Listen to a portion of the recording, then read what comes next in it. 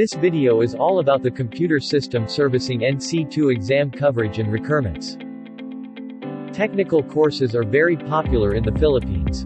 It is authorized by the Technical School and Development Authority or TESDA. There are many qualification courses available in TESDA. One of them is the Computer System Servicing NCII, which is popular in all computer enthusiasts in the Philippines.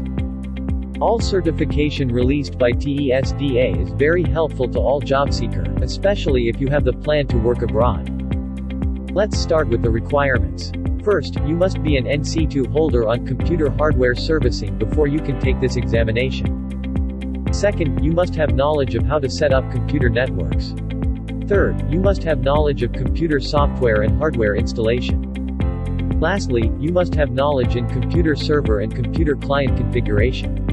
If you have all the list, try to take this examination. Let's proceed to the exam coverage. Number 1. Install Windows Server 2008 R2 in server computer and Windows 7 on client computers.